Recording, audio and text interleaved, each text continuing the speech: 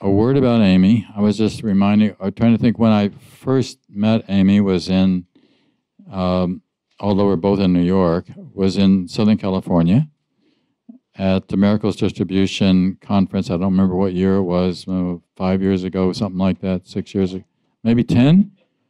Whoa. Okay.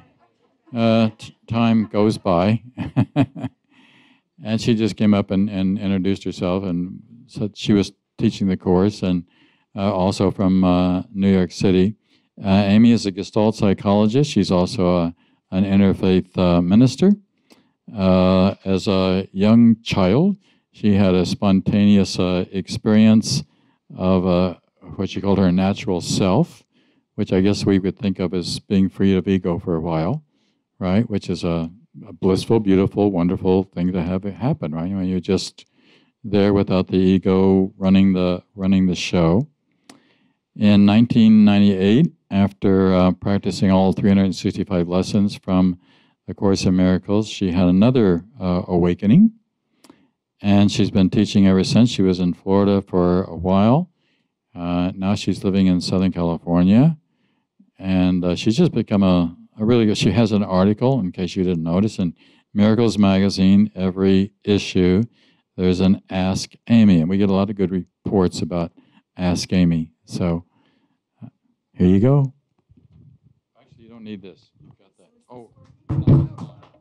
I have to turn you on. Push the button. A little lower. Okay, you should be on. Am I on? Okay. Hi.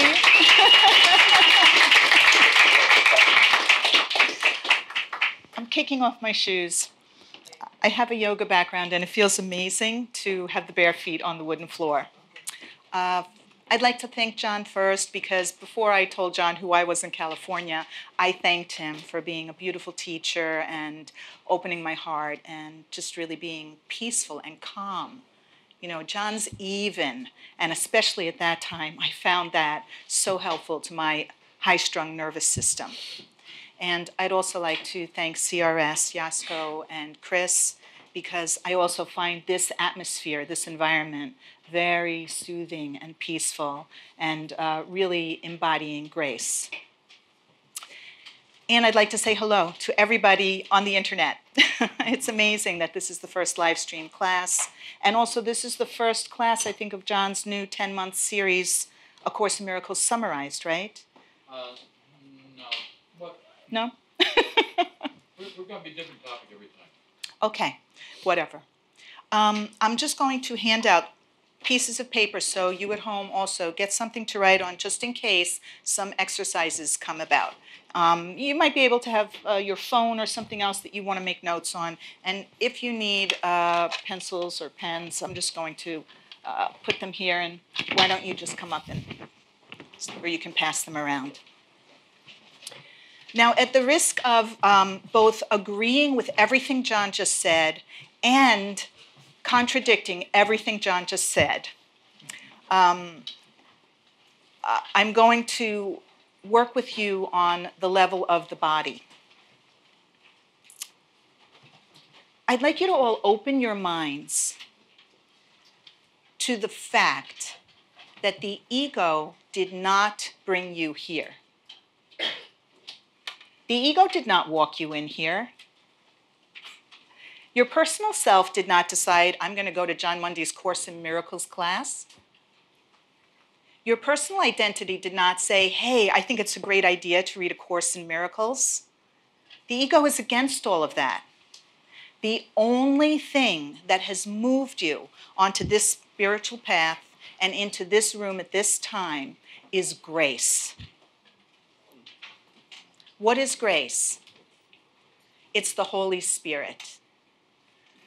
What is the Holy Spirit? It is the memory of God within you. Everybody has the memory of God within them. That's how I was able to have a few spontaneous awakening experiences as a child. I just disidentified with the person and found myself looking at others with just a sense of humor, you know, what's going on. That also happened when I was alone a few times. And my experience is that it's nothing unusual. Everybody in this room has had disidentification with personal identity and with the body. Now, I used to think, because I forgot that those childhood experiences happened, I totally forgot. And I used to think that I was one of the ones that never has a moment of grace and has never had a spiritual experience, even though teachers would say that, yes, you know, everybody has to. And finally, I realized some people have Big Bang experiences. A Course in Miracles talks about light experiences. You know, some people are having visions. Some people see auras. It's different for different people. Some people are more kinesthetic. They have tingling and feelings. Some people hear, you know, Helen Schuckman actually did not hear the inner voice. She said that it appeared in her mind and she took dictation. So even hearing, you know, may not be hearing. Okay, so this is typical of me that I lose my thread and I'm like, what was I talking about? Okay, what I want you to know is that you've all experienced the Holy Spirit. Has anybody here ever stared out into space and sort of found yourself trancing? Has that ever happened to anybody? That was a moment when you were free of your ego mind. Has anybody ever had a moment after sex, after your orgasm, where you just felt totally in love with your partner? I realize that's not as common, but but have you ever had that moment where you were just totally relaxed? That was a holy instant. You were free of your personal identity. Did you ever, as a kid, you know, spin around in a circle until you fell down on the grass? Has anybody ever done that? That was a holy instant. That was a departure from personal identity. And in fact, the Sufis have a practice. The whirling dervishes spin on purpose, and they have a way of doing that. But, you know, when you do it innocently without having to be taught anything, you already know how to do it. As a little kid, you just play and fall down, and there's no person there in that moment. And there's plenty of other experiences like that. But I just want you to be reassured or assured that what is not the person is alive and well all the time. And what is not the person is what brought you here. So when John gave us that quote about taking responsibility for everything that happens, I do think that that is a necessary point on the path, that we are defenseless, as the Course says, in your defenselessness, your safety lies. To have something terrible happen, like 9/11, and I don't know how many of you were personally affected by that, who lost a loved one, who had to walk over the bridge, you know, who had to deal with smelling the smoke. I'm a New Yorker born and bred, even though I live in California now. And so, you know, I was here during that event. And so how many people feel that they were profoundly affected by 9/11? Can I just see a show of hands? Okay. And regarding 9/11, how many of you feel that in your defenselessness, your safety lies? Beautiful, beautiful. And believe me, those of you who don't raise your hand on that, that's perfectly fine. Because all Jesus asks of us is that we be honest. And I've found that the best way to be honest, yes, I can question myself. I can say this bad thing happened, and nobody's going to tell me different, because people died, and families are grieving, and innocent people were affected that, you know, were not involved in any kind of conflict, and yet it happened to them. You know, good things happening to bad people. But at the same time, You said it reverse. Thank you. Thank you. Okay, that's great. Thanks for catching me and pointing that out. So I said in reverse because the ego's so good at doing that, you know? Yeah, it happens to all of us. It happens to me. Yeah, bad things happen to good people. Actually, it works in every direction, right? Yeah, it works in every direction. But to process that is something else. So if you know, I still hold a grievance, I'm still grieving, I still have a resentment, that's fine. All you have to do is know it. And if you really believe that you've let everything go, that might not be true either. So we can start on the level of the incident and say, this happened and I made it happen. Yeah, and be willing to take full responsibility. That can be good unless you're feeling guilty about it. If you're feeling guilty about it, it's not working in your favor. It's just enabling the ego. So on a larger scale, I would just say that we've chosen to be unconscious. We've chosen to perceive ourselves as separate. And therefore, every tragic thing that happens, generally speaking, we've chosen it. And we don't really even know what's tragic and what isn't, because many people say, as John mentioned, having cancer could possibly be the opening into a spiritual life that you never felt before, into a gratitude or an appreciation of life, living it more moment by moment than you ever have before. So we don't know anything. The Course tells us straight up we don't know anything. Now, my path has always somehow integrated movement and yoga. And at times, I've been completely disabled and unable to move, but that doesn't actually matter. I'm not telling you, oh, you have to do yoga in order to awaken. No, but the body is going to reveal your unconscious mind. For me, the body is the container that is the symbol of the ego's thought of separation. The Course says it. It says that the body is like a prison and that spirit is limitless. Spirit extends, it just naturally extends. It just overflows with love. And any of you who have ever felt love for a person, a pet, a landscape, anything, you know that feeling of overflowing. Well, that's spirit. That's a suspension from the personal self. And the body serves as a symbol of the ego mind prison, the ego mind container. The ego thrives on denial and forgetfulness. But in this sense, the body does not lie. When it's used as the ego, we can track the body to bring ourselves into the present moment. And I see nodding because my training was Gestalt psychotherapy, and then I got into body-oriented psychotherapy, and a colleague of mine is here, and he knows. So this is what I'd like you to do right now. And jot something down, because it will help you sort of keep track. So you think you're in the present moment right now. I mean, you're here in the room, but I'm going to challenge you and say, maybe you're not even present.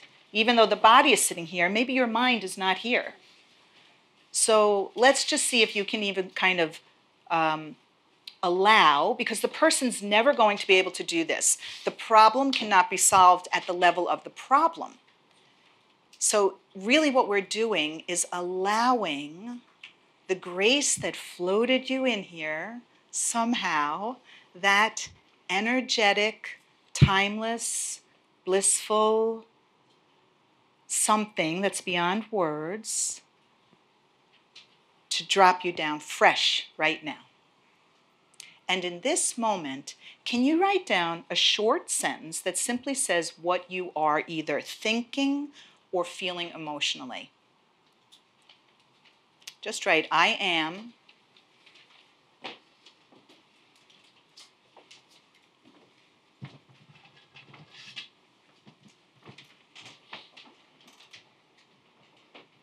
Anybody need the pencils?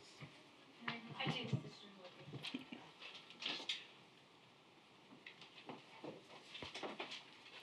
And of course, you can do this at home. Just write, I am, and fill in the blank. I am feeling, I am thinking.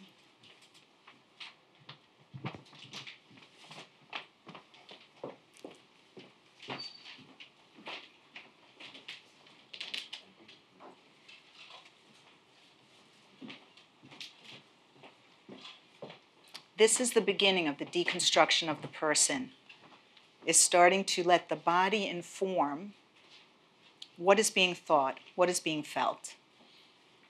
Can anybody share with me what you wrote? Anybody willing to read your sentence? Yes. Microphone. Hi, name's Robert. I have microphone. And I can also repeat. Well, I have a interesting one. You were talking about loss with 9/11. I'm a first responder. I'm a paramedic instructor. Been on the job 25 years, and just besides the guys that died, the 343 firefighters and paramedics, there's 2,900 people that died. And I'm at a point where there's a lot going on listening to it. I'm trying to just be with it. Of loss, and there's been 129 other fire department people have died. That's not publicly not being known. Thousands of us are sick. And the sadness. And the other thing that's going on is that I'm trying to support my co-workers that have tremendous guilt. Like I know one that did a mutual at Carslillo, a paramedic, and because he did that mutual, my friend Vinny has a lot of guilt, tremendous guilt. He shoves it down, and he couldn't go to hear the bagpipes and all today. So I went, and not too many EMTs and firefighters came in the academy, probably more downtown here, but there's a lot of guilt. Okay, so let's stop right there. What's your name? Robert. Robert, thank you very much for sharing. I may go back and forth with you a little bit if that's okay with you. Okay, so if we distill down what Robert said, he's feeling guilt. And what naturally comes up is some story about what this guilt is about. And then he shared some of the thoughts of where the guilt is coming from. And it all makes perfect sense to us, doesn't it? I mean, how can you not feel for that? Now, I've been following, the Course led me, I feel that Jesus led me to an embodied guru named Mundy. And Mundy often says, when he hears a story like this, and I feel this way right now, it's not that I don't care, it's that I don't mind. It's not that I don't care. What you say touches my heart. It's that I don't mind, because something larger is dominating. You know, it's like the ego has a gravitational pull on us. The world is a material world, and it's run by the law of gravity, one of the laws. But God, the laws of God, they're magnetic. And ultimately, you know, as you see your friends stuff down guilt, all you can do is join him or love. Mm-hmm. And not a human love. You know, something, it may be felt in the human heart, and yet there's something beyond that love. So just a tiny example is that many times when I wanted to go to dance class because I love to dance, I found myself going to yoga class. And yoga's nice movement, but it's not dancing, and I didn't want to be there. But I was. And so somehow you're in this sphere and you're going to the bagpipes, even though that wasn't your plan. Do you feel that you were being moved? I've been going for 15 years. I don't know, this may be the last time I'm going to go to the academy or the service. Yeah. Because, you know, I went, spoke to my fellow instructors that passed away, and a lot of people that didn't. We should have a presence there, but a lot of people just can't deal with it. And don't want to deal with it, or you know, go about their lives, or maybe that they're not working today, so they didn't get paid to go.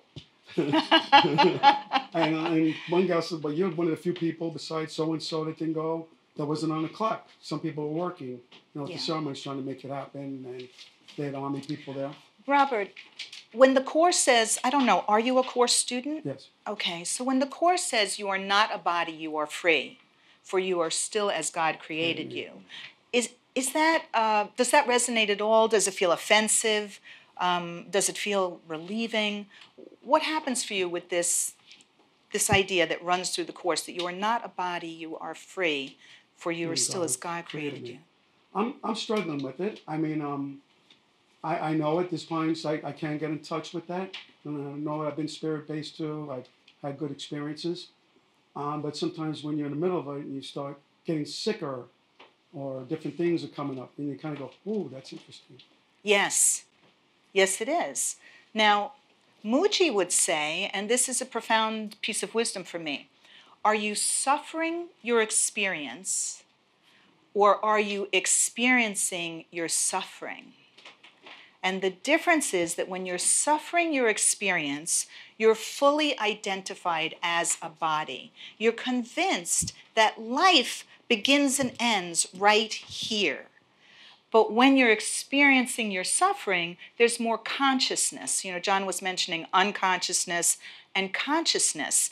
And when you gain more consciousness, there begins to come this detachment where you're aware at the human level of the suffering, and yet you're now beginning to operate from grace. Grace is just taking over your life. And it doesn't mean you're always happy or that things are always easy. Yet there's this kind of ongoing vigilance. The Course talks about vigilance. When you're vigilant for God, it means that you're vigilant against the ego. You're just noticing, oh, that must be the voice of the ego because the ego is telling me there's loss. Now, I mean, it's very powerful. How could we think there's not loss when 2,900 people died? And that's just the beginning of it. There's illness and there's people that haven't even been reported. It's very convincing. And yet the Course is telling us to let that go. And how do we even do that? You can't do it as a person. You have to just allow on the level of the person. There's going to be a lot of feelings, that's all. The feelings aren't the problem. It's paying attention only to those feelings in a way where it's a vicious cycle. So would you mind, do you need to say on your chest? Yeah. Thank you. And everybody else, whatever you're feeling, see if you can locate in your body where this feeling is. And if you find it, put your hand there. Just support the feeling. Just bring some attention to whatever you're feeling right now. Because this will bring you into the present moment. So you're telling us something that happened a little earlier today. Do you feel the anger right now? No, this happened, it was at the site 15 years ago, but I'm starting to experience it again. What are you feeling right now, Robert? Probably more aware, trying to be more aware, like it's not, maybe it was my ego talking that minute. So that's a thought. I'd like everybody to just notice that as Robert says that he's feeling more aware, it sounds more like a thought because feeling is located in the body. So see if you could connect feeling with thought.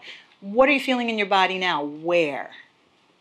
My legs were shaking a little bit. Just stay with that. The ego likes to hurry and rush. Holy Spirit slows things down. There's a wealth of healing available in your shaky legs right now. So let your hands hang. Yeah. And just allow your legs to shake.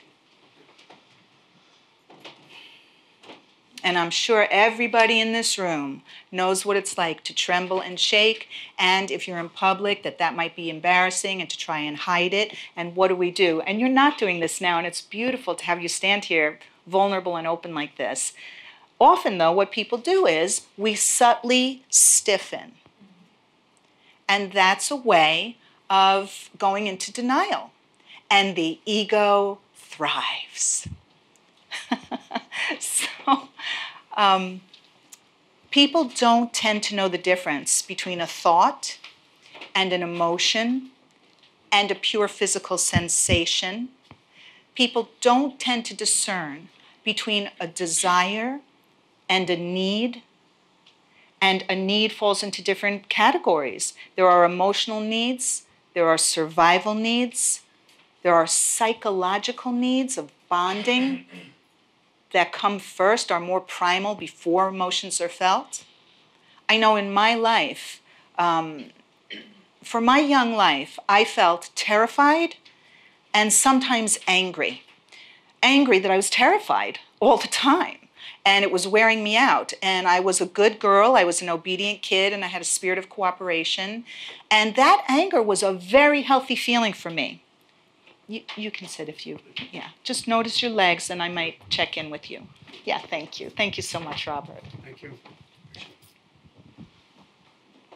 That anger that I felt when I found myself terrified on such a regular basis was a healthy anger. Just because the Course says anger is never justified doesn't mean that we know what anger really is. So what I'm saying was an angry feeling was more an insistence that I get to be alive, that I don't have to live in a state of fear all the time. You know, that was probably the beginning of my spiritual life in this lifetime.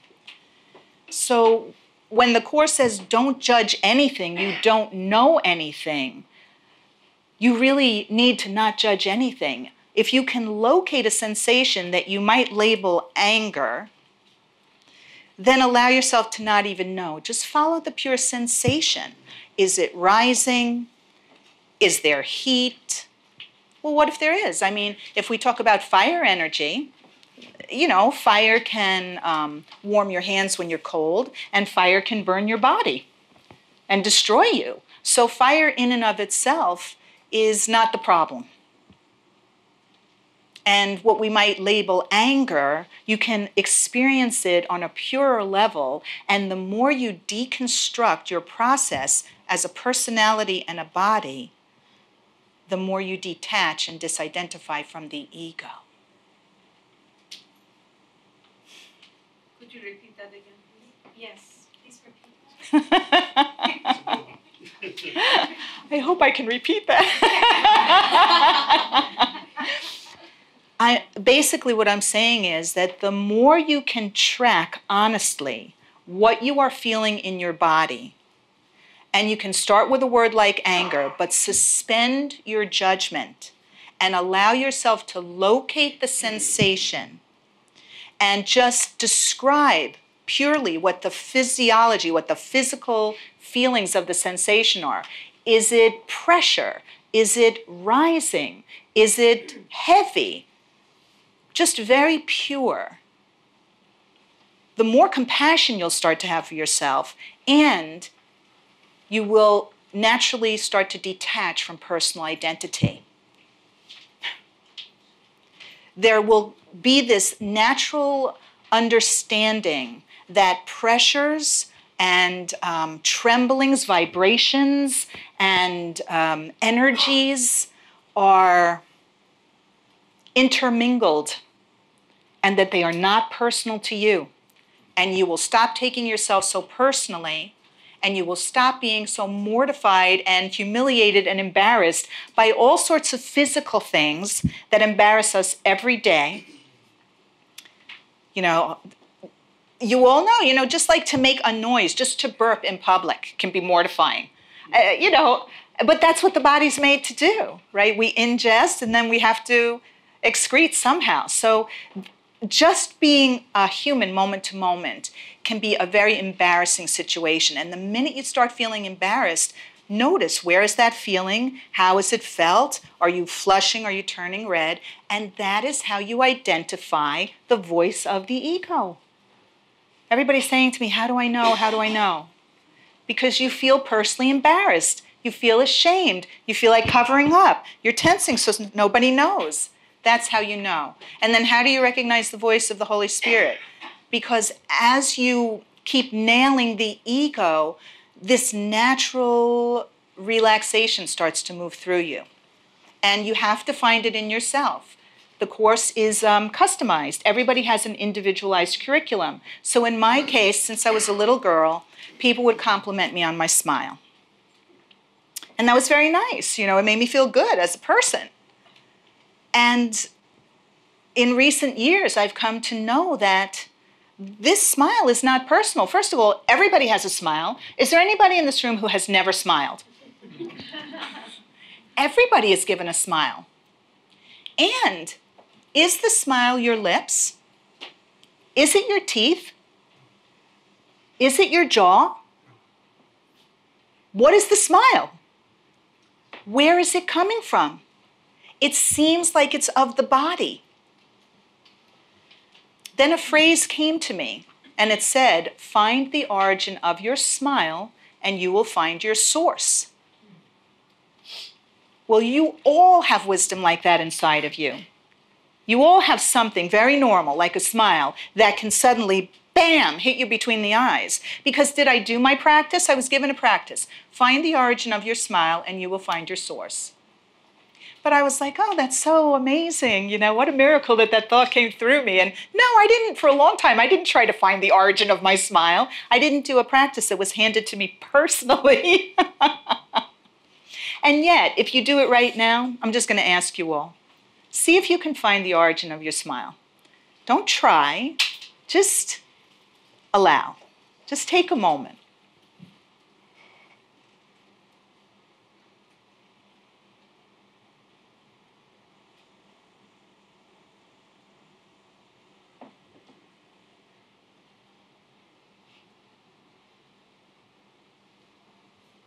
Anybody want to volunteer? Please. Microphone. Oh, mic. Just a mic right there. Thank you.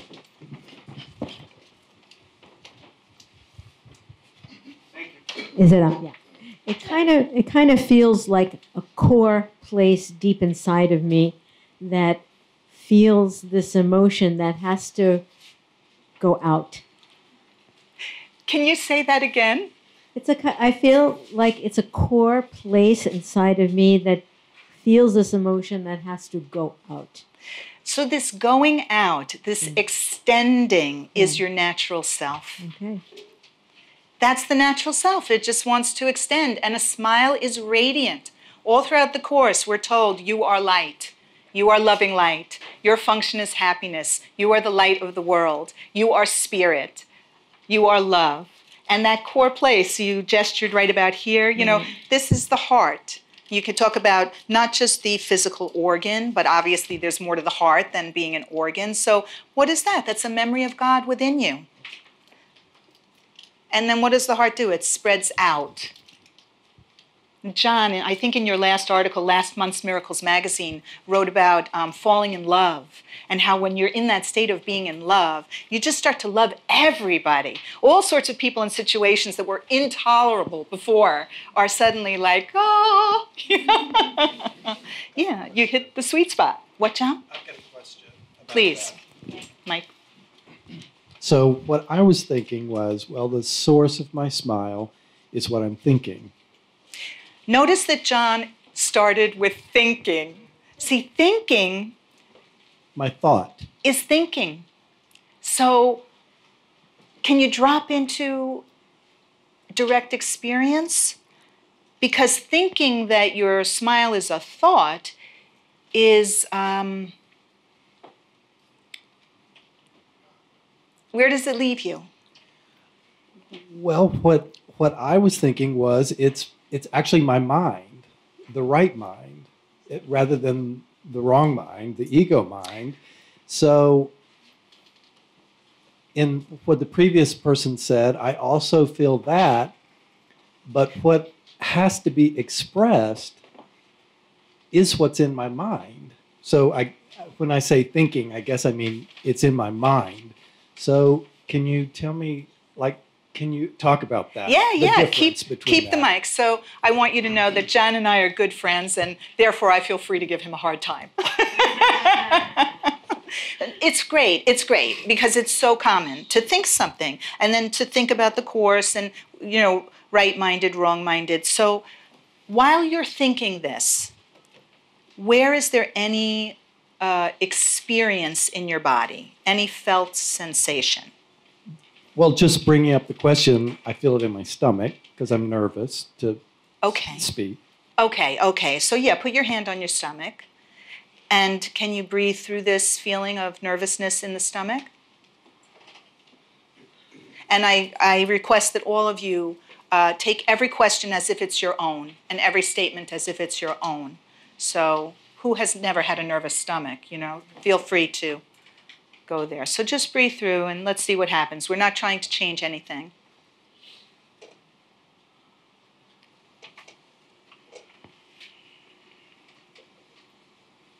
It is a legitimate course of approach to think and then have thinking lead somewhere. But if you're just left thinking, it's more an analysis, it's more an intellectual examination, and the course came through intellectuals and used their intellectuality to bypass the ego mind. so that they could contact their natural wisdom, which is exactly what happened to Helen while she scribed. And then she would go to Bill and say, I'm a nervous wreck, I don't want to do this anymore. And then something in her would just bring her back to scribing. Or I think Ken Wapnick used to say that she would shop for shoes all day and then give 20 minutes to meditation, something like that. So that encouraged me a lot because I'm no better. So what's happening now, John? Well, my stomach is a little calmer, but what keeps coming back is that the Course says my body is nothing. It's just a shell. There's nothing there. Okay, so the Course says that your body is nothing. Does this feel like nothing? No. Okay, so you're still experiencing your body. Yeah. You can have the concept the body is nothing and it's useful because it opens up a new playing field. And right now, as you're thinking about this, where else are you feeling something? Now, I don't really mean to put you on the spot because this is a very good demonstration for everybody of how we can't find what we're feeling.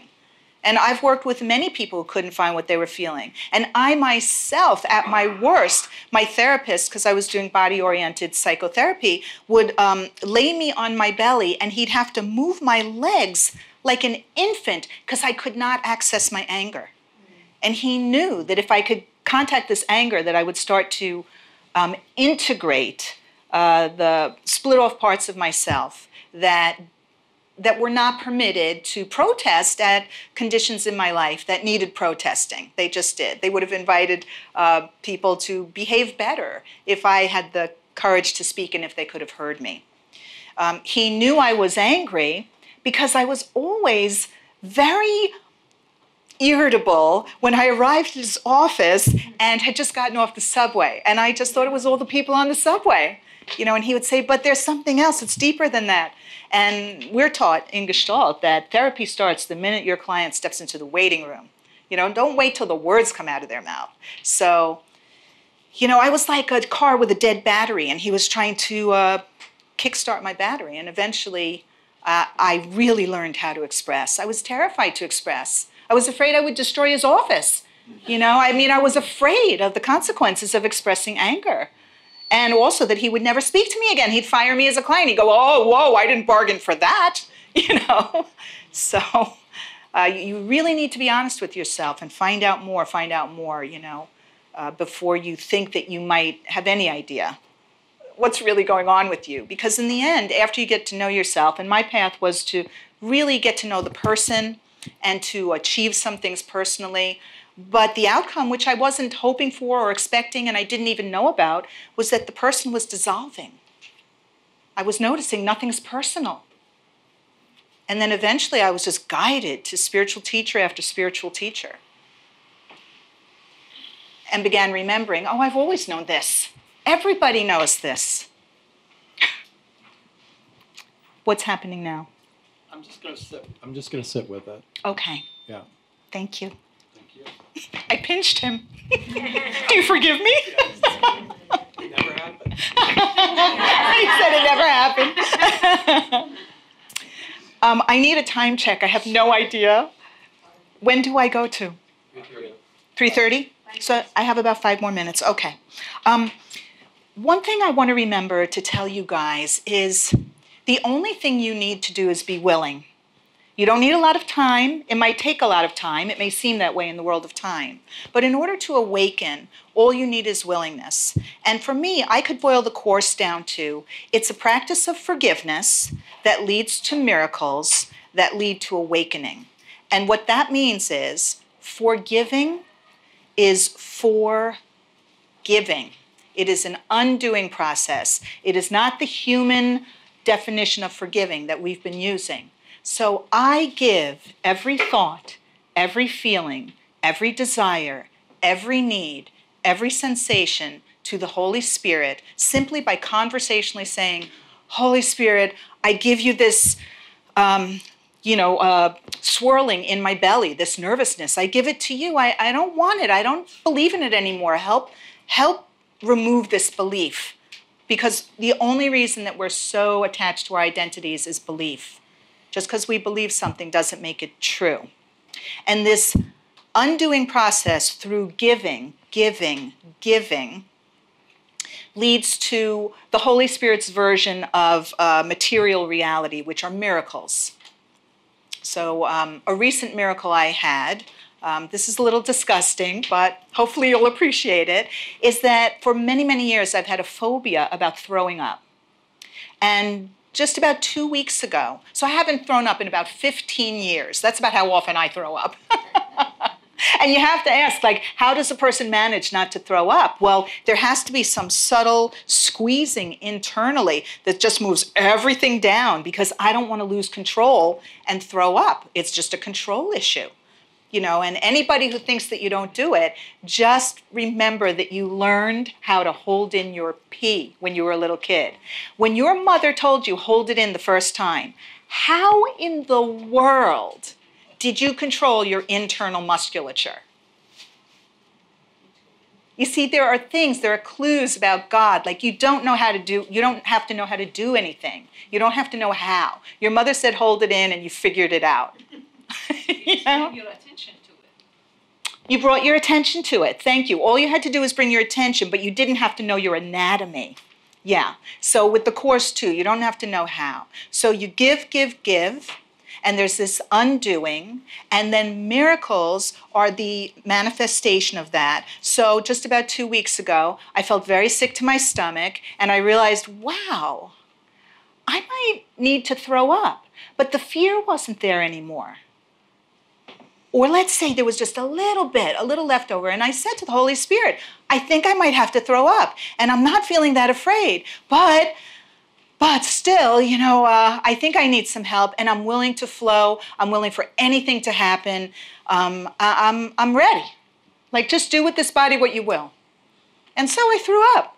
I threw up a bunch of times, and I realized something nobody ever told me, and it calmed me down so much. I realized that throwing up is just like a big burp. That's all it is. And burping stuff out is a good thing. So that phobia is gone. But it's not like I'm looking to be cured as a person. I consider that a miracle, just a little testament, a little sign that, that I'm never alone and that there's nothing to fear. I take it as spiritual confirmation. And what does that lead to? Disidentification with the body. I'm not looking to cure the body. I'm looking to know what I already know.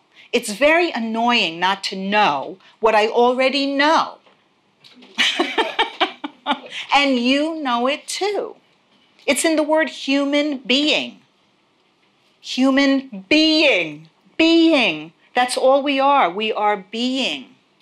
When the Course talks about the witness, there's not a face in the sky, a witness. There's witnessing. There's awareness. When John posted one of the quotes from the psychotherapy pamphlet about recovery, Muji told me that consciousness is in recovery. It has contracted down to identifying as a solitary person.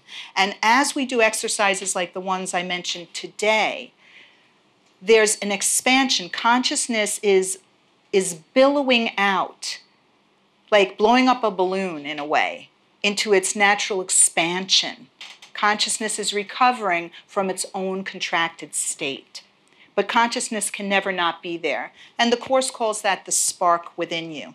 And it talks about how God is the great light and we are the great rays. And for many of us, we just feel like a teeny tiny spark. And I'm here to tell you that that spark is enough. It's you. You're here now. And the way to find that out is just very logically follow your body, track your body. Give it to the Holy Spirit to use for His purpose. I didn't even read you a quote. I don't think you need it. Last thing, willingness. Just think of a cell phone. If you don't plug in the cell phone, it will have no power. A lot of people protest that they don't want to turn their will over to God because they won't get to be themselves. But what will happen is that you'll be so much freer and you'll be creative and you'll be useful. and your life will never feel more purposeful and free. But you have to have the willingness just to plug it in. Okay. So, I think that's it, and we'll be back for questions. And thank you very much.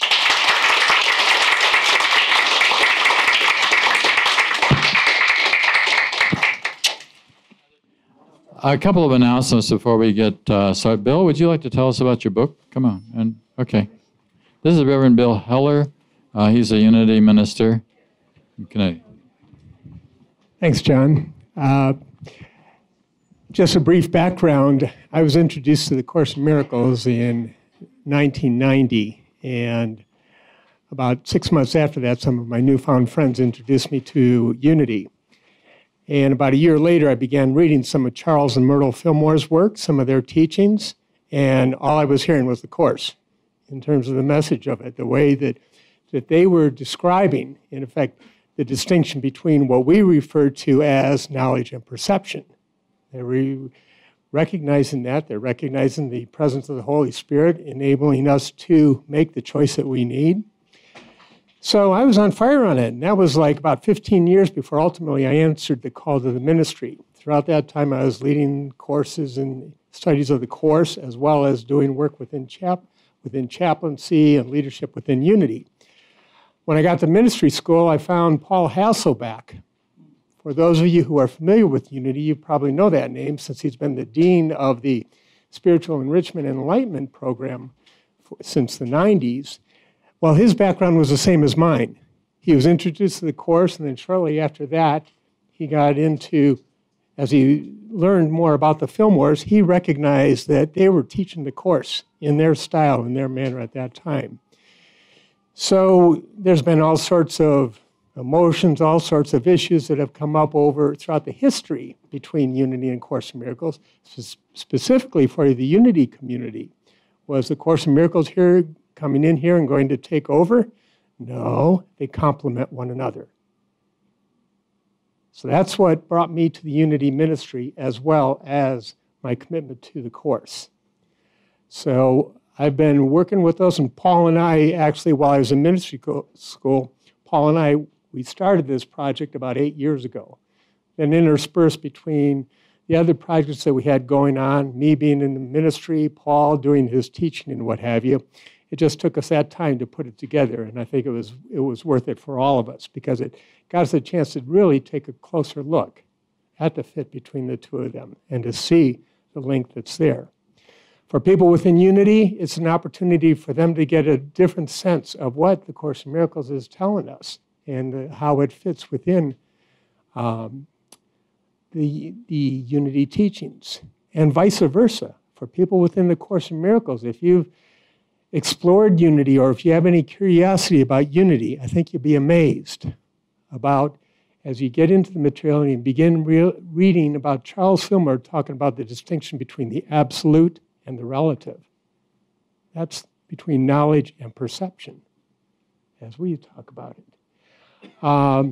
It's been inspiring to me and for many others. That's why you see in so many Unity churches or spiritual centers, they are offering the Course in Miracles class because the people who are attracted to Unity are also attracted to this as well. And I'd suggest the same, going the other direction as well. So we're excited about what's happening, about releasing the book. And I love John's reference on it. On the back page, he finishes it with the only statement we need to know. After all, the truth is truth. That's at the heart of it. So I'll be around afterwards if you'd like to learn more about it, or if you'd like to look at the book or pick it up. It's also available on Amazon, and as of this weekend, it's also available on Kindle. Thanks. Thanks, John.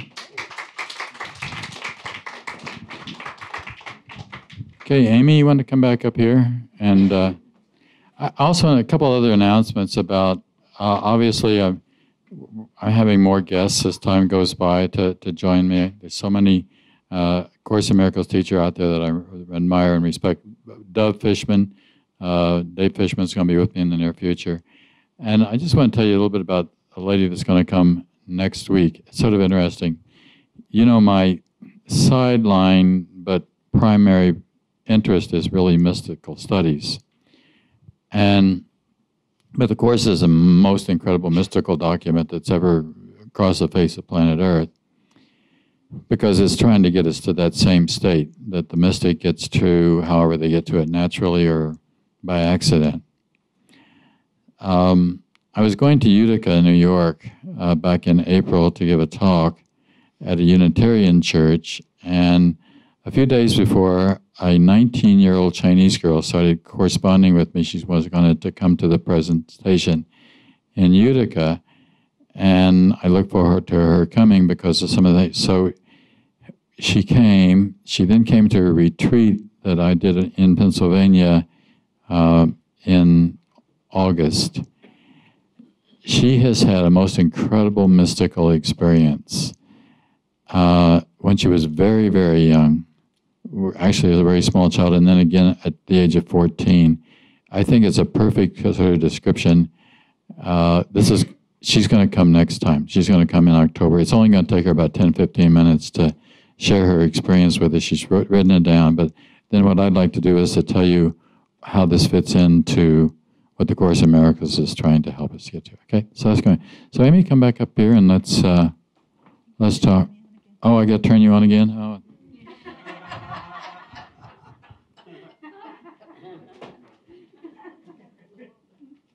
You're easy. I take that as a compliment. All you got to know is know which button to push.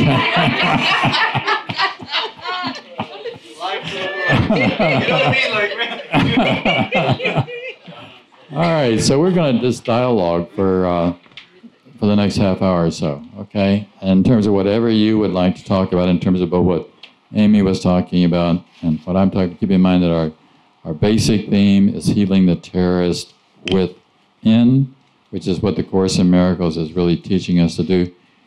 The problem is not out there.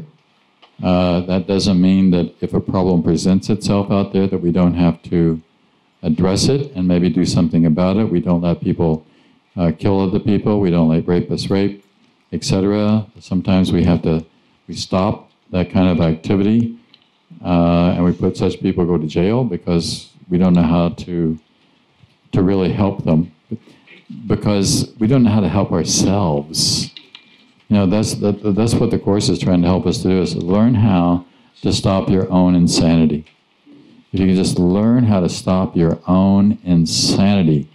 Keep in mind the Course, as it says here on the cover, well, it's kind of worn off of Amy's book, but it says, this is by the Foundation for Inner Peace. So what we're looking to do here is establish inner peace. I mean, if you've got inner peace, is there really anything else you want? Right?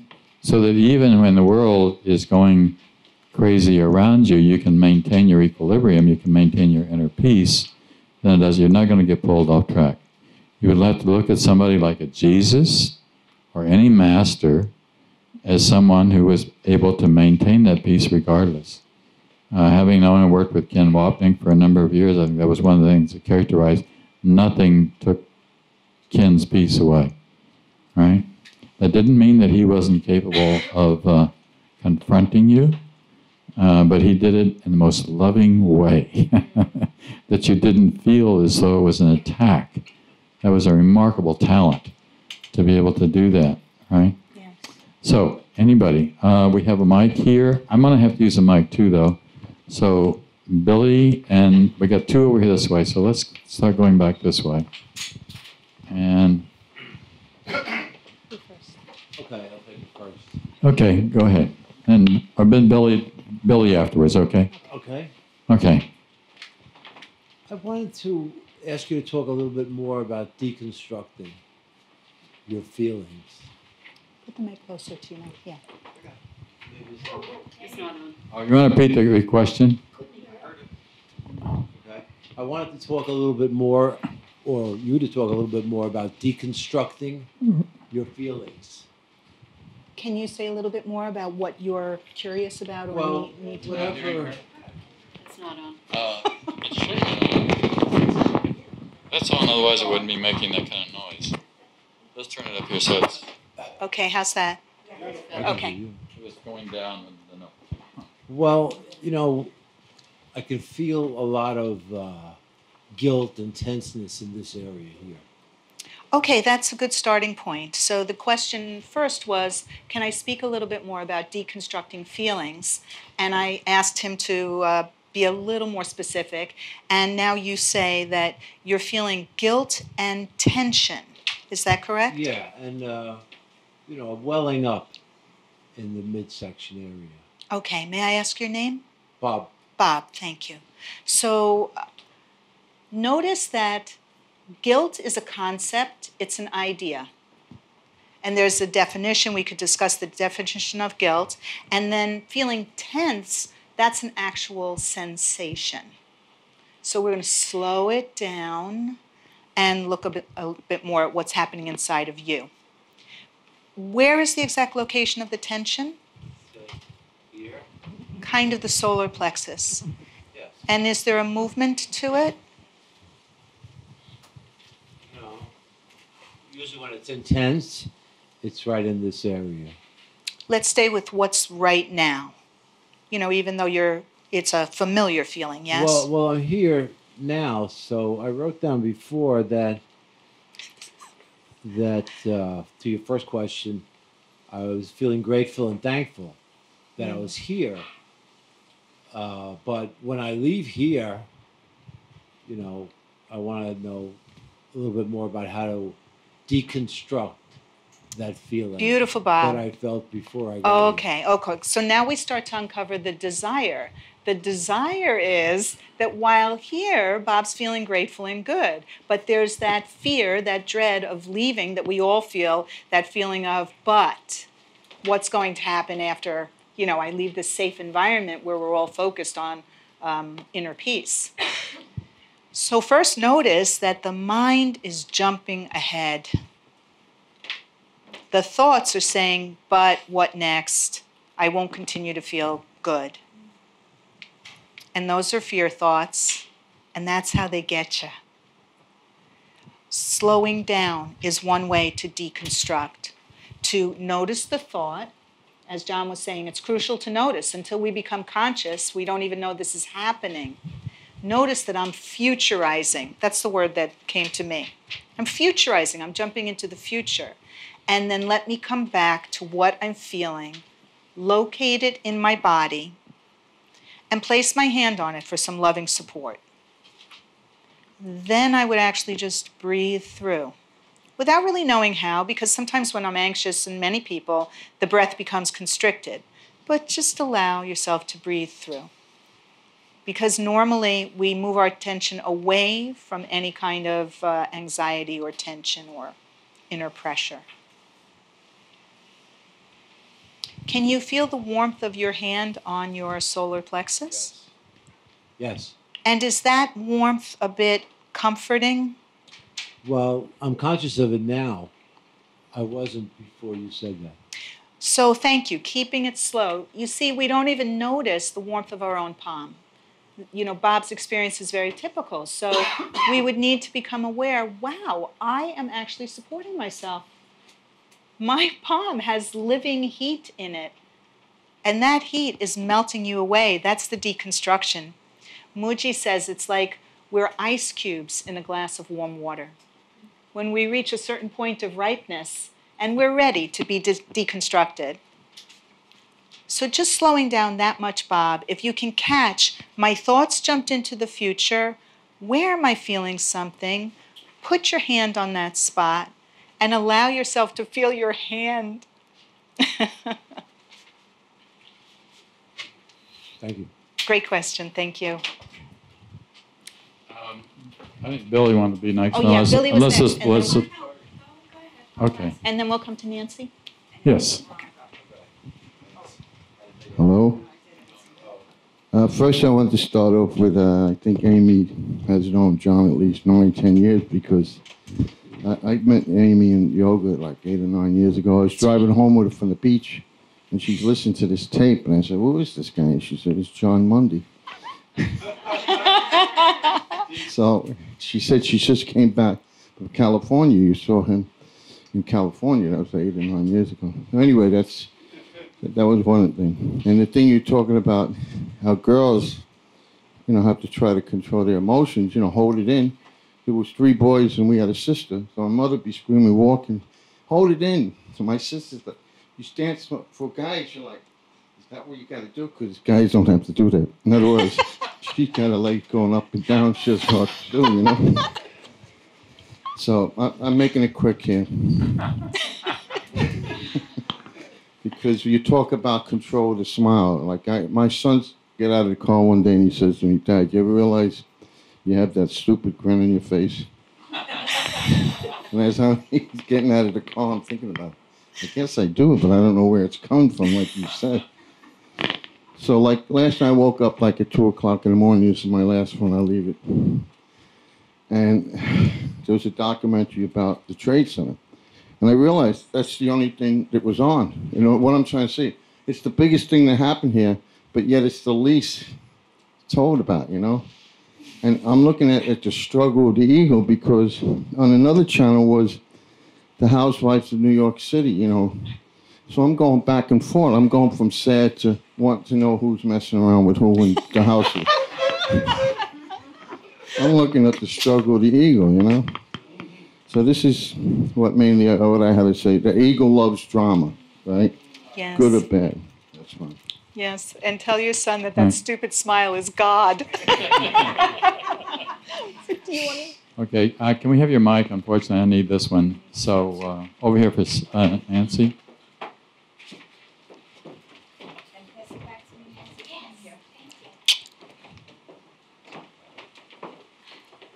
Okay. This is a question for Amy. Can you hear me?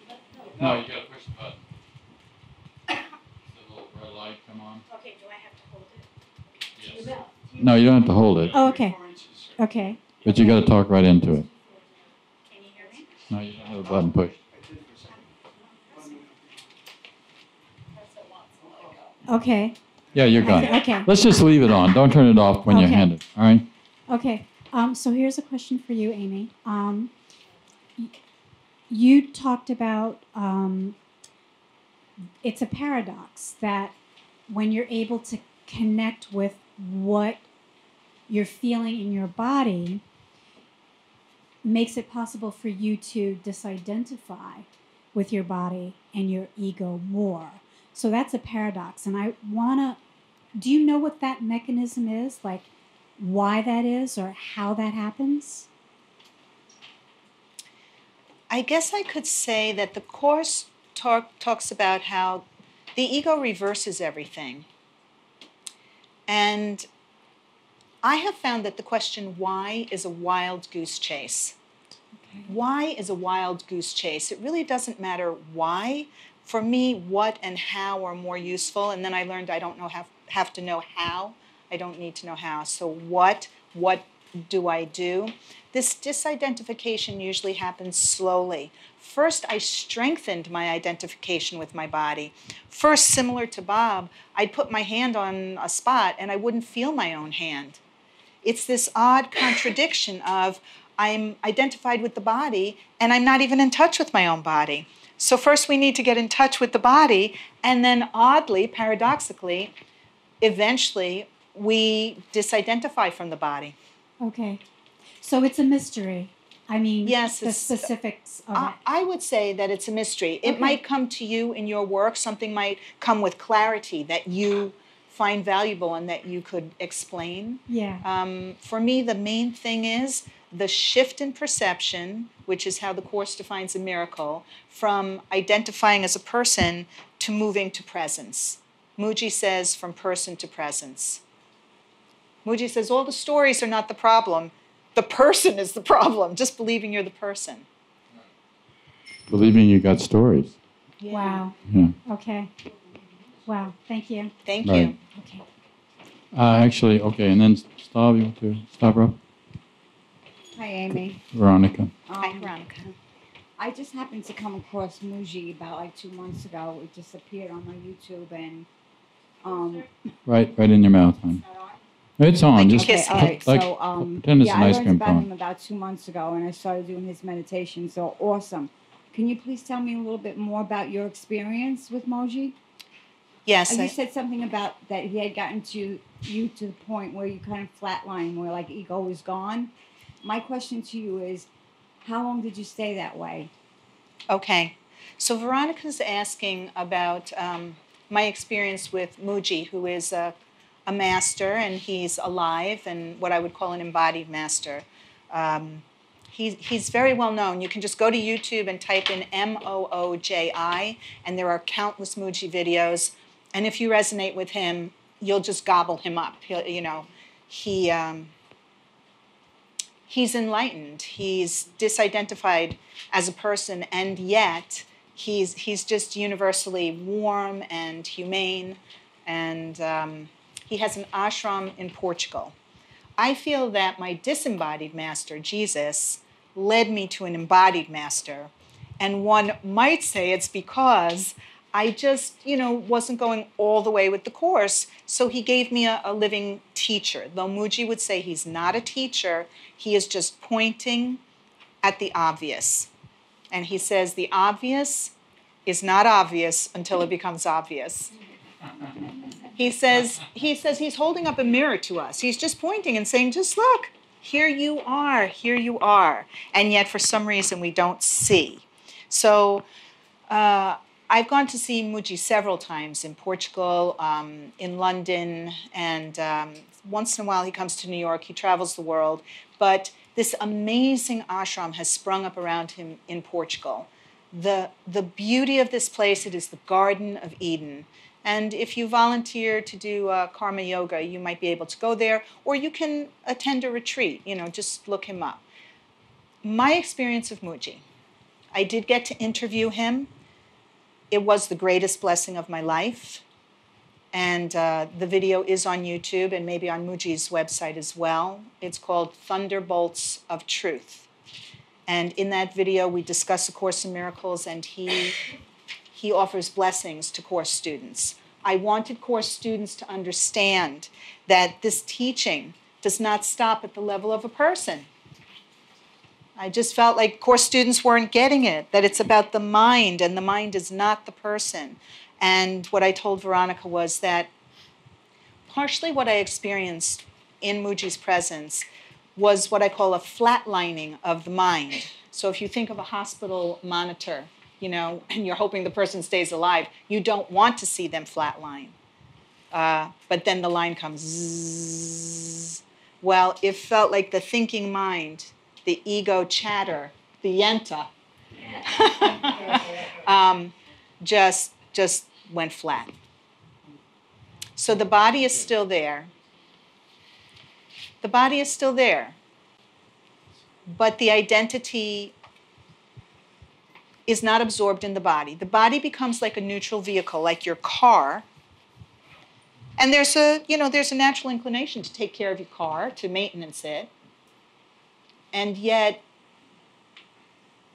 the car is no longer the main priority or the main focus. It's just that the car is that which the consciousness moves through in this incarnation. And then there's the pull of identity, and many, many times, feeling right back in full-blown Amy.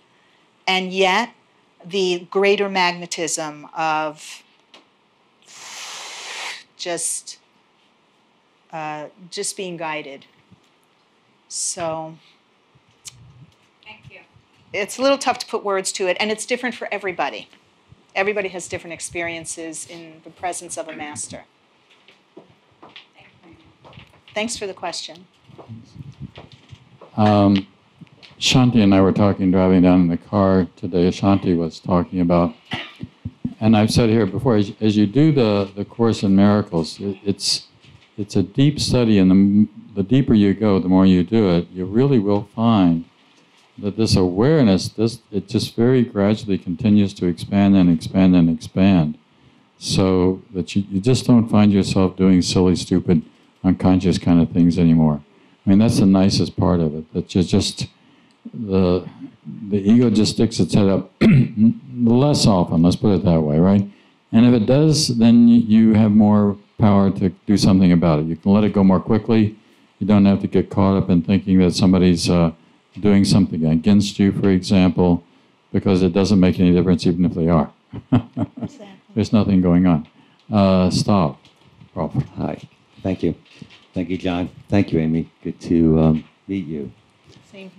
So, you spent some time talking about the body and being, in touch with the body.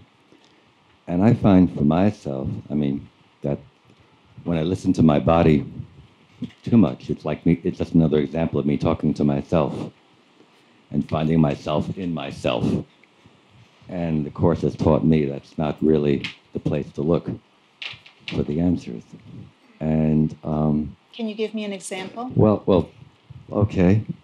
When you were speaking about it just a little while ago, I felt myself contracting.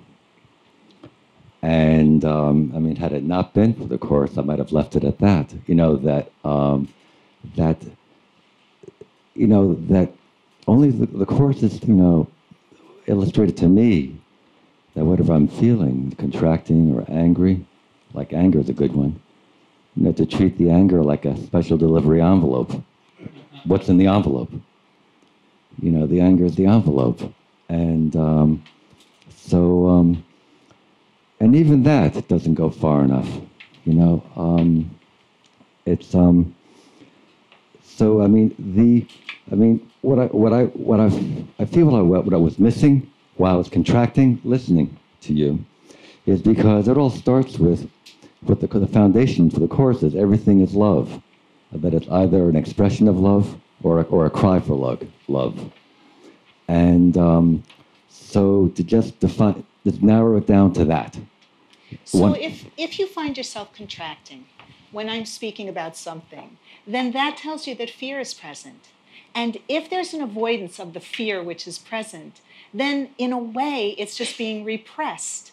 And that's the last thing you want to do. You want to look at the fear or the contraction with the Holy Spirit, because the Course says, let's look at what you made. Let's take a good look at it. Let's spread it out on the table, like taking apart a clock, and let's just look at all the pieces and then find out what happens. Now, it's not for everybody that working with the body is going to be the way out.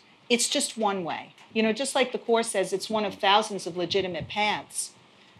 This method that I'm offering you is just one way. I find that it's very effective for many people.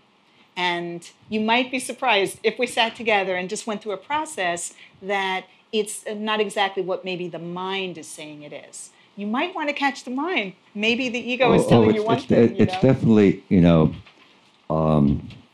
alarm of sorts. To let me know that, if I'm perceiving discomfort, perception is projection, and to know that, to go deeper. But the beauty of it for me, I just came across, I was reminded of this from chapter 12, where it says, only appreciation is an appropriate response to your brother. Gratitude is due him for both his loving thoughts and his appeals for help, for both are capable of bringing love into your awareness if you perceive them truly. And all your sense of strain comes from your attempts not to do just this. Read the last line, and all your sense of strain. And all your sense of strain comes from your attempts not to do just this. Not to do just this. Yes. But what do you do if you don't feel appreciative and you can't force yourself to be appreciative? Where to go? Oh, choose again. How? How? Pause. I've come along far enough that I don't have it down enough to know it in real time. but I'll know that I'm missing it. But I can know that I'm missing it. But if you know that you're missing it, see, this is great. I appreciate you just tossing the ball back and forth. Then who is the you who knows that you're missing it? Because the Holy Spirit doesn't know that you're missing it. Because the Holy Spirit is only regarding us as light and only experiencing us as itself, which is just this emanating radiant light. So anything that knows that we're missing it can't be it. And how do we solve the problem at the level of the problem? Oh, what was spoken before, nothing happens outside of me. Who is you? Well, it's not who I think I am. Correct. It's not the guy holding the microphone. Right. I know that. Yes. Yeah. So, these are more like Zen cone questions. Yeah. I don't mean to put you on the spot. No, it's fine. No, it's fine. It's helping me, elucidate it more myself. But, just the early lessons, and maybe might be the second lesson. You're not angry for the reasons you think you are. The fifth, yeah. The You fifth are one. never upset for the reason you think. Yeah, I didn't like that the first time I read it. I've come to love it. But the first time I read that, I did not like it. So, but I mean, that's where the practice comes in. I mean, lesson 5 doesn't always come to me instantly, but sometimes it does. Yes. And it's it's just and the big joke of it all is because the ego is really a creative force. It comes up in one way or another. It'll always find another way. Where What kind of force? It's almost like a force of creativity. The ego is so creative in finding a new way. Miscreative. Yeah, miscreative. Yeah. Manipulative might be a good word. Yeah. Once on the street, somebody beat me up once, and it was just remarkable how, I mean, all the ingredients were there to feel like a victim, and none of that happened, and I felt so remarkable. Wow, this is great. Only about 6 months later, something very mundane happened, in personal interaction, and I lost my shit altogether. Yeah. and it stunned me. I couldn't believe, that, I thought I came so far, only to be reminded, so. The ego has brainwashed us, and the Course is a mind training. Mm-hmm. And it's just my way, my individualized curriculum, to access the body, to undo the body. Yet, as you say, sometimes, as John says, when you get deeper and deeper into the Course and you've been doing it for a while, there are these shifts in perception where there can just be I'm never upset for the reason I think, shh, and you're out of it. Yeah. Exactly. Yeah. I want to acknowledge that. Yeah. Mm-hmm. On my good days. Thanks a lot. Thank you, too. Anybody else? And Len? Hi, what a great day this turned out to be. I like being in touch with the body. I'm very much into yoga. I have to keep moving. But this is just an observation. When you said write down the feelings, I wrote I am, and I wanted to put angry, and then I said, no, I shouldn't put this. I shouldn't put I'm angry. I'm happy here, But I've been looking at anger, my anger, and it's never justified, but it's there. It's there's a lot. And I think it's in everybody. I don't think there's anyone who doesn't have it. And then I think, well, maybe it's fear. Anger is fear, and I definitely have that too. And the funny part, I felt it here. I felt it at the top of my head. Yeah. And I'm thinking, is that my 7th chakra? Yeah. Is it trying to get out and it's stuck? I just, yeah. Well, just to speak to that a little bit, I do believe that the tingling at the 7th chakra was your crown chakra kind of opening or expanding. And that's just yoga talk. It's a system of chakras and energy and things. And so it's just one way of looking at things. Saying I am is a very potent statement. Muji makes it very clear that all of us share an identity, I am, before we ever contract into the personal identity. That there's just a feeling of being alive when you're born into a body, before you know your name, when you're an infant. There's just that sense, I am. And if you're in a coma or if you have amnesia and you forget all of your statistics, you still know, I am. So I do prefer to say when feelings come up, I feel. Mm-hmm. I feel angry, I feel ashamed, I feel afraid, as opposed to I am. Because you're correct. At the heart of everything, I am happy. That is there always for all of us. I am peaceful. I am free. I am life. I am the unborn. And to say those statements and allow yourself to feel into the truth of them, rather than to kind of force them on yourself as an affirmation that you don't really believe, is very powerful. So, yes, the Course tells us everybody is angry. You know, as an ego, as a person, that's kind of the juice that's keeping everything running. You know, fear is like an umbrella, and under that is guilt, anger, hate, things like that. And under the umbrella of love is joy, peace, harmony, beauty. Yeah. I think you should also find, though, as you do this, that there's less of it. You know, I mean, that you really do begin to get free. I'm not saying you're 100% free, but you're less likely to be stimulated into anger. Well, what you said a little while ago about that your reactivity lessens and that the amount of time that anger might last is less, and that all that, right. All of that, yeah. Right. My sense is that the anger is the same, full force, murderous rage, because that's the ego thought system. So even if we're feeling it as the merest hint of irritation, it's still anger is anger. And all that is information that, okay, I've identified with ego, yet that shift, that quick shift into, but I'm not interested in it. I'm not attached to it. I'm not fueling it. You just don't need it. I mean, enough already. Enough already. Yeah. Why continue to breed that sort of thing? You know, that's why one of the quotes earlier was, don't amplify error. You know, you really can let it go. Quickly, even. You should get quicker and quicker as you get more deeply involved in this. Here. I think the less personal you become in your experience of this, you go from I'm angry to I feel angry to there is anger. And there is anger, but I don't have to identify with it. It's certainly not me, and even I get tired of feeling it, like you're saying, and then it's just there's anger, and then next moment there's no anger. I love it, Michael. Beautifully said.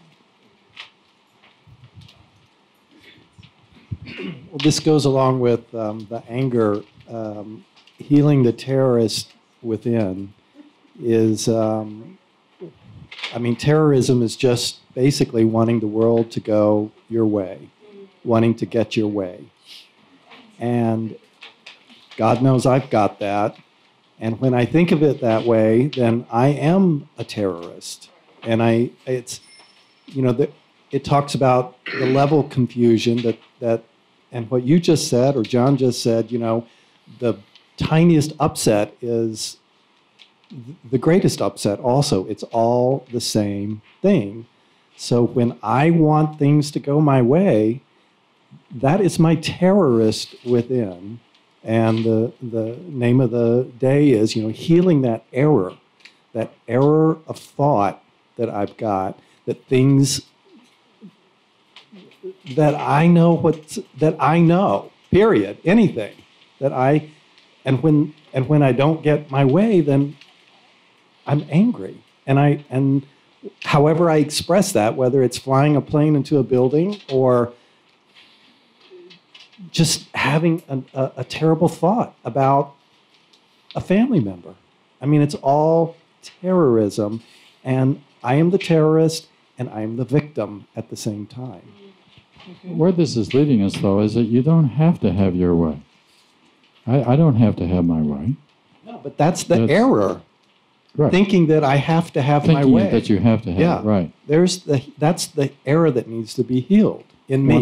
One of my favorite quotes, and one of the quotes that I quote probably more often than any is, let him be what he is, seek not to make of love an enemy. And just let the situation be. And I don't have to go to that. I don't have to go to terror or anger or upset or attack or any of that sort of stuff. I should actually be learning that that's all nonsense. And where this is ultimately going, it's going all the way home. It's going all the way to enlightenment. So if I'm on my way home, I'm dropping junk off along the road. And, pure purgation or purification of that kind of stuff is crucial to doing this kind of work. Right. Beverly, and then we're going to stop, I think. Well, okay. I think I had my first personal experience with what we're talking about today. Someone made a mistake with an appointment that we had. I had a confirmation of the appointment, and yet when I got there, he said, "You were here at the wrong time." And I said, "But I got an email from you." He said, "This is not an argument." And my old self would have flared. "And what do you mean it's not an argument? I have an email from you." Mm-hmm. And he said, "Well, show me the email." And I said, "You know what? This is not worth my peace at the moment," to myself. I didn't say it out loud. And when I got home, I wrote an email to this person, and I said, "You know, I think I just got a 20-pound weight off my shoulder, and it feels very good." Wow.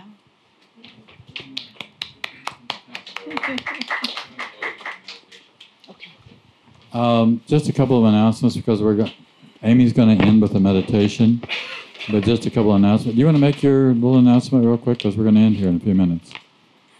Do you want to say something? There is not going to be a later. It's now or never. Oh, okay.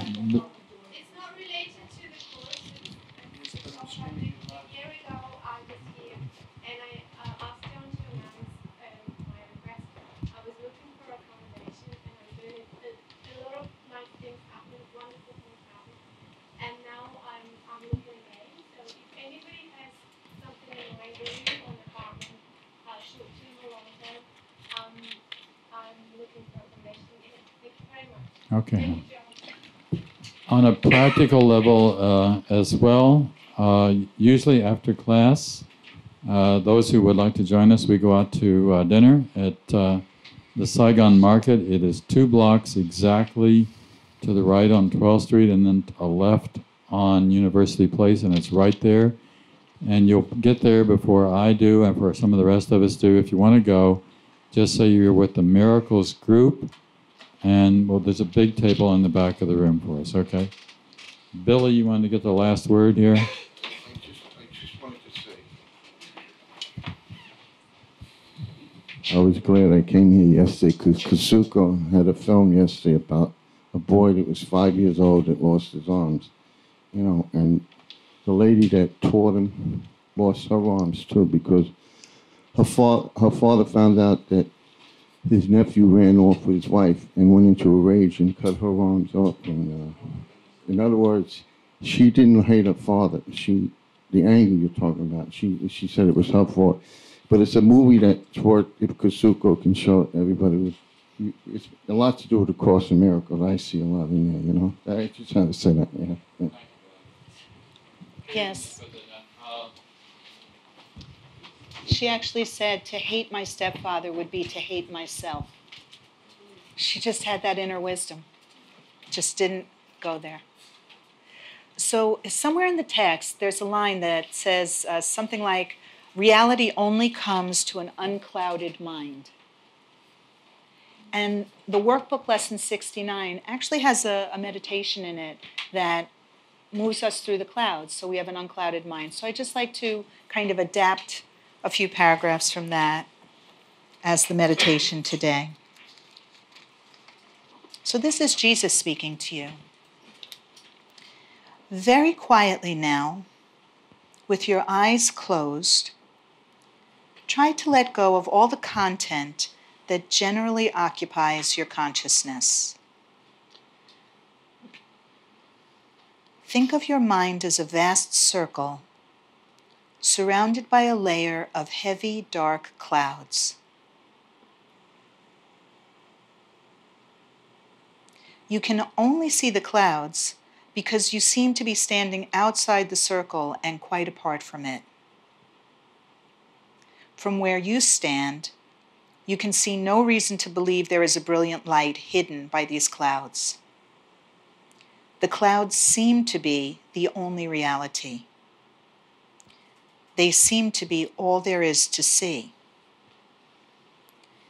Therefore, you do not attempt to go through them and past them, which is the only way in which you would be really convinced of their lack of substance. Now, we will make this attempt to move through this vapor.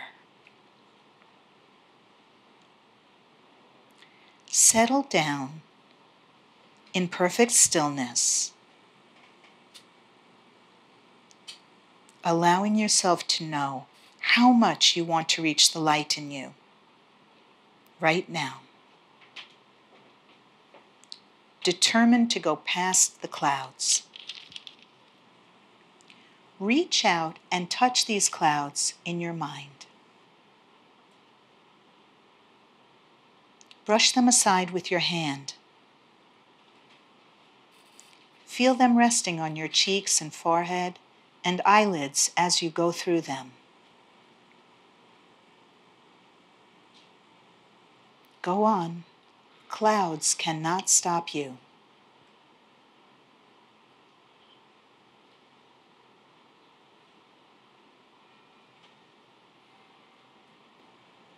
You cannot fail because your will is your Father's will. Let the power of God work in you and through you.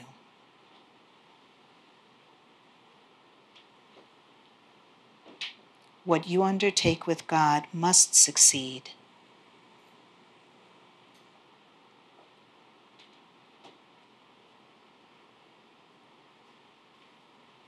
Begin to feel a sense of being lifted up and carried. Your little effort and small determination call on the power of the universe to help you. And God Himself raises you from darkness into light.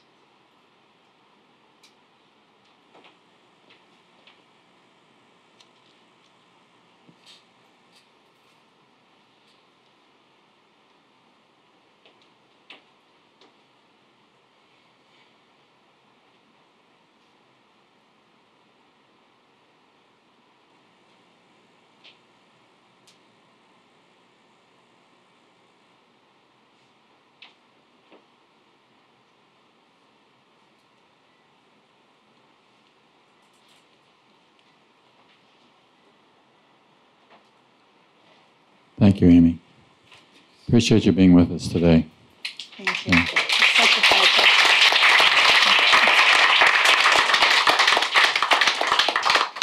So remember, the next time we are on the third Sunday, not the second, so it's the 16th of October. If you live anywhere near northern New Jersey, I will be in northern New Jersey on the 9th of October. And we'll see you then. If you want to come with us to dinner, why, come with us to dinner. All right. Thank you.